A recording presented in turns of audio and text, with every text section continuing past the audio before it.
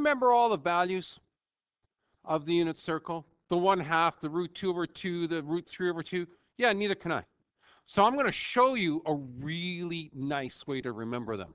Now, there's so many different ways of doing this, and I really encourage you, go out on the internet and check this out, because what's really, really cool is there's a left-hand rule that helps you to remember them as well. And it's so cool walking down the hallways at our school and finding all these people walking around with their left hand out, and they're like doing these things with their fingers trying to figure things out. Yeah, that's great. That's awesome. That works well that way too. But check this out too.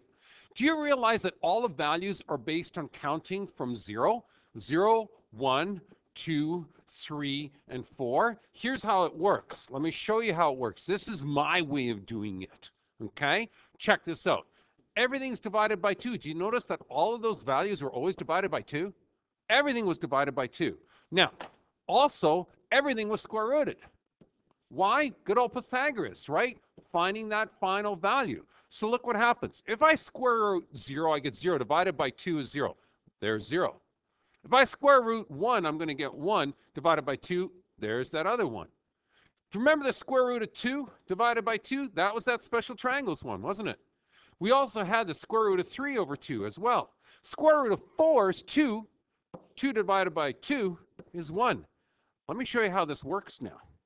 If you actually think about this, look at this. This is the longest measure in a unit circle. That's your radius. This is the smallest measure of a unit circle. From 0 to 1, they're in order of from the shortest to the longest length. Okay, now you're probably going, so what? Let me show you how it works. This will be very, very cool. Start with your unit circle. Okay, a nice blank unit circle. And I'm just going to draw a real pretty circle all the way around here. Oh my God, yeah, that's just so gorgeous. I know. Now, watch this. You remember from the radian measure, that was 0. That was pi. That was 2 pi. Now, I'm going to start breaking things up a little bit for you. How I'm going to break things up is, well, first things first is I'm going to look at this guy right here. And if you think about that guy, think about it. Look. Isn't that halfway between pi and 0? So in fact, that is pi over 2. But I'm also going to break this up a little bit more, and I'll show you what I mean in a second.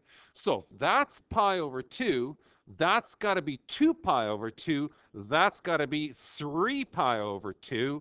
That's got to be 4 pi over 2, which we know is just plain old 2 pi. Okay, so we're done with that. But now let's start playing around a little bit more.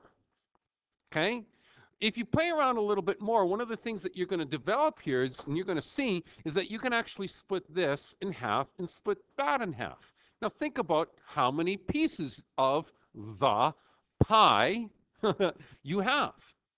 So think about this. There's 1, 2, 3, 4 pieces make up this part of the pie. So that's pi over 4.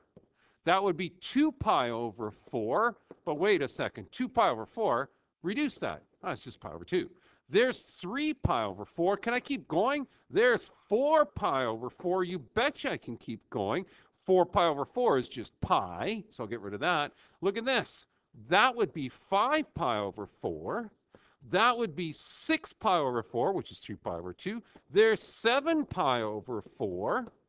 And then over here would be 8 pi over 4, which if you look at this, it's just 2 pi again. Oh my God, yeah. Now, let's go look at degrees then. Let's talk about degrees. I'm going to write the degrees right over top of this. This is 0. This has got to be, well, yeah, that's got to be 180. Okay. That's got to be 90 up here. That's got to be 270 down here. So let's talk. Halfway between 90 and 0, it's got to be 45. So guess what? Pi over 4 in radians is 45 degrees in degrees. Oh my goodness. Pi over 2 in radians has got to be 90 degrees. 3 pi over 4, which is this guy right over here, okay? Think about it. This is 180. Go back 45 degrees. Think about that. That's got to be 135 degrees. So 135 degrees is 3 pi over 4. Keep on going. You're at 180. Go another 45 degrees, because all we're doing is going up by 45 degrees. Okay? So if you think about it, this has got to be 225 degrees. Down to here, we already got 270. Over to here, that's going to work out to be our 315 degrees. Wow. Now, let's think about this. 45 degrees, we did a really pretty triangle. Do you remember that pretty triangle? You betcha. 1, 1, root 2, and then we divided everything by root 2, divided everything by root 2, divided everything by root 2, and this ended up being a 1. There's our radius. Okay, that's 45 degrees, and we didn't like the way that looked. Well, that's why I wrote it here. Root 2 over 2. So what does this mean? The coordinates of every one of these points here, if you draw a box, and that box will actually be a square, is root 2 over 2, root 2 over 2. Wow, every coordinate. So that is going to be minus root 2 over 2, root 2 over 2, because you're going in the minus direction first and then up. This is minus minus, so this is going to be minus root 2 over 2, minus root 2 over 2. This one over here is going to be, guess what? Yeah, positive negative. So it's root 2 over 2 minus root 2 over 2. That's how you find the coordinates in degrees, in radians, and in actual exact value coordinates. Isn't that pretty? Oh my God, yeah, it is. Now, can I do the same thing for 30, 60, 90? Well, of course you can. Because if you look, meaning that this is a perfect square, see how that's a perfect square? All of them are root 2 over 2. Perfect square is the guy in the middle. Okay? And I'm going to show you how to do this real quick coming up in a subsequent podcast. Okay? But I want to now look at my 30, 60, 90 triangles. Do you remember it was this guy and this guy for 30, 60, 90? Huh. Okay, so let's actually do this and do a brand new circle. Brand new circle time.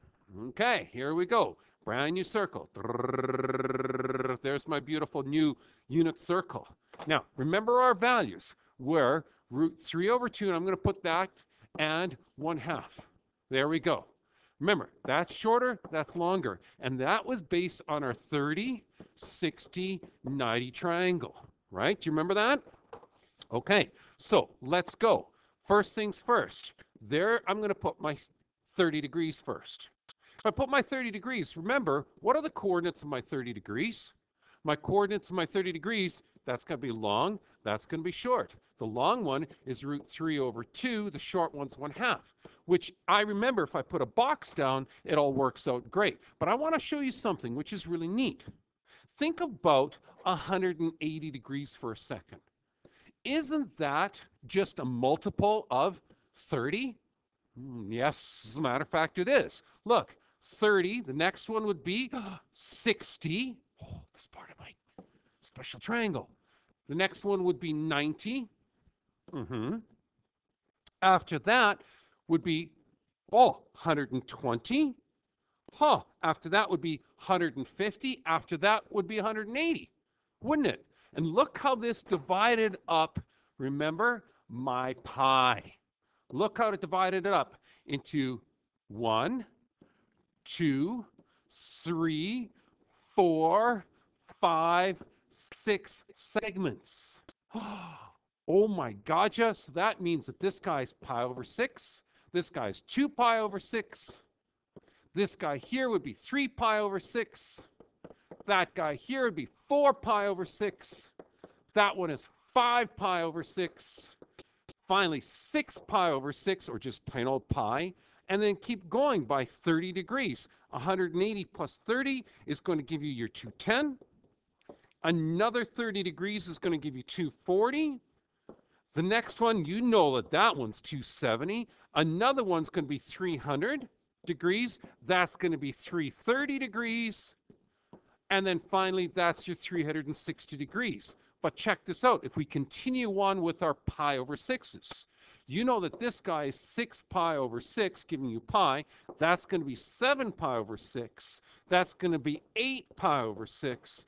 9 pi over 6 down here. This is going to be for 300, it's going to be 10 pi over 6. This guy over here for 330 is going to be 11 pi over 6. And lo and behold, for 360 is going to be 12 pi over 6, which we know is 2 pi. Oh my goodness, how incredible is that? But you know and I know that we've already got ones like this guy. We know that that guy's pi over 2. That guy over here was reduced down to 3 pi over 2. Do you remember that? Okay, if not, go back a couple minutes ago. So what else am I going to do? I want to show you something that's cool. There's, ready for this? There's that box. There's that box. But this time the box is, whoa, I'm a little off, is rectangular. It's rectangular. And that means every one of these coordinates has the same coordinates. This one's going to be 3 over 2, 1/2, but negative, positive. So negative root 3 over 2, 1/2. This one's going to be negative, negative. That one's going to be positive, negative. And it just makes so much sense if you do it that way. But take a look at the last coordinate, which is these guys. Right? Notice that these guys are always over 6, but this guy, if you draw a box, goes here, here, here, and here. Every one of those coordinates on the box can be reduced.